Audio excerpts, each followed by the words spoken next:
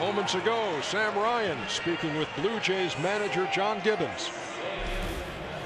John, you're getting runners aboard, doing so with 2 strikes. What do you like about the at-bats? Well, you know what? We got a pretty good approach. We got some hitters. You know, we're a power hitting team, but we have some very good discipline too. And you know, Kluber's one of the better in the game. You know, when he gets into trouble, he's always got that great breaking ball in his back pocket. Marco comes into this start on 7 days rest. What are you seeing from him?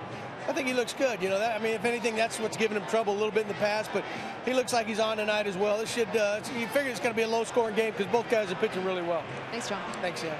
And you know what we're seeing, Ron, too?